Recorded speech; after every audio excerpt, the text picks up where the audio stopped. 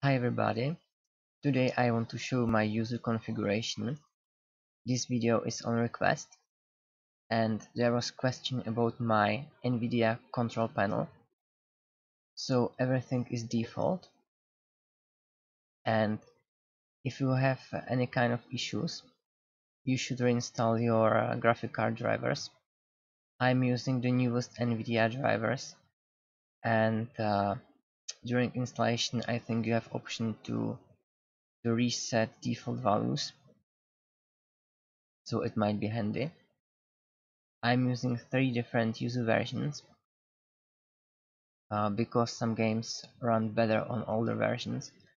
For example, this one is for Mario Kart 8 and this one for SNES Collection.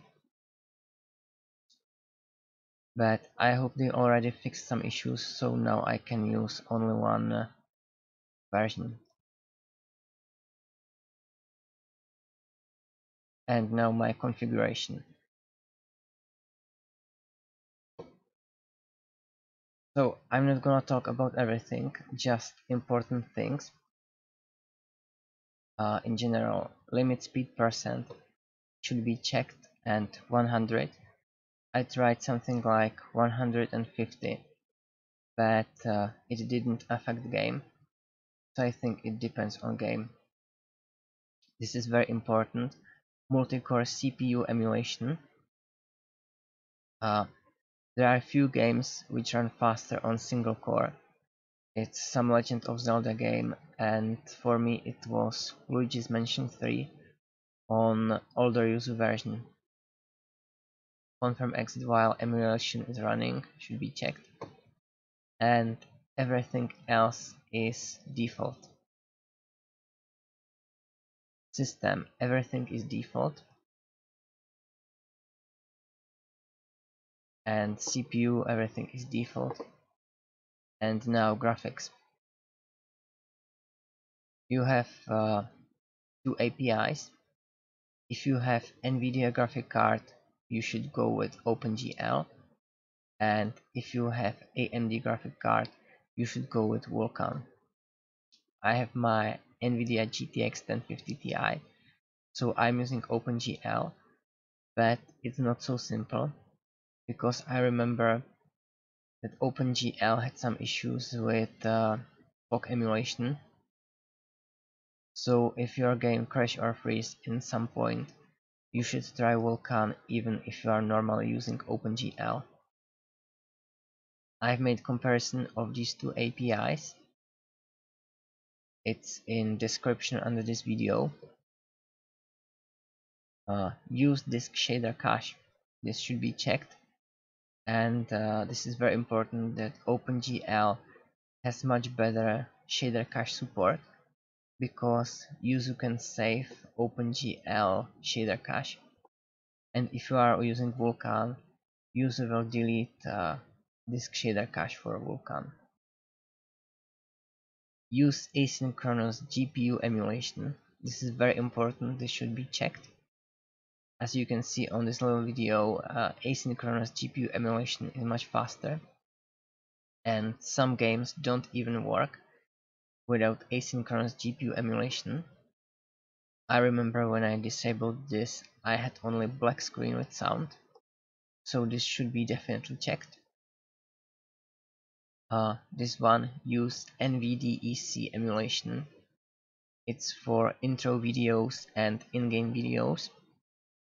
So if you can't see your in-game videos or something like that, you should control this. Now in advanced, use vsync OpenGL only.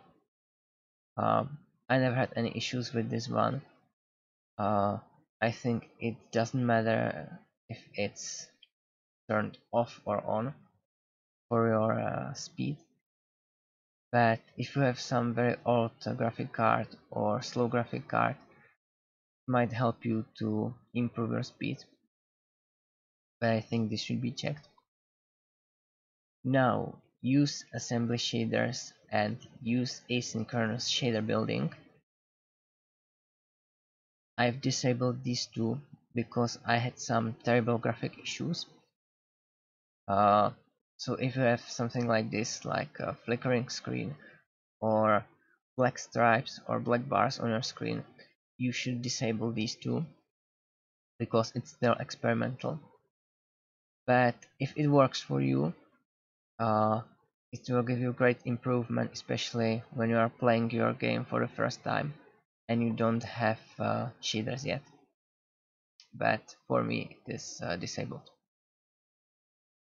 Use fast GPU time. I don't think it will affect your emulation. Audio, everything is default. Now controls. I'm using very old Xbox controller and it works just fine. It's very easy to map these buttons. So if you are using any new gamepad, it should work for you. My left stick is my left analog stick on my gamepad. D-pad is my D-pad. Right stick is my right analog stick on my gamepad. And this is very important. I have not set this L button, that's left shoulder. And I'm using this button for shake. It's motion 1. It's very important in some games, like in Super Mario Odyssey. When you capture a frog and you have to jump really high, there's no other way than use this motion 1 shake. Another example is when you are climbing and you want to climb faster, this will help you. And when you capture this flying creature and you want to fly higher, it gives you some boost. So motion should be definitely checked. And this configure is default. Now vibrations should be definitely checked because some levels in Super Mario Odyssey are playable only with vibrations. Now console mode, docked versus undocked. If you have older graphic card or slow CPU, you should use undocked. It's a little bit faster.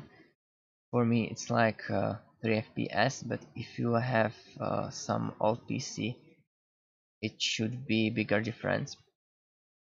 Docked has better graphics and better details.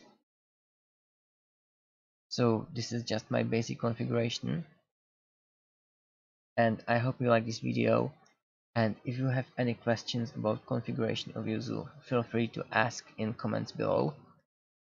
And if you like this video, you can hit like button or subscribe button, and thanks for watching.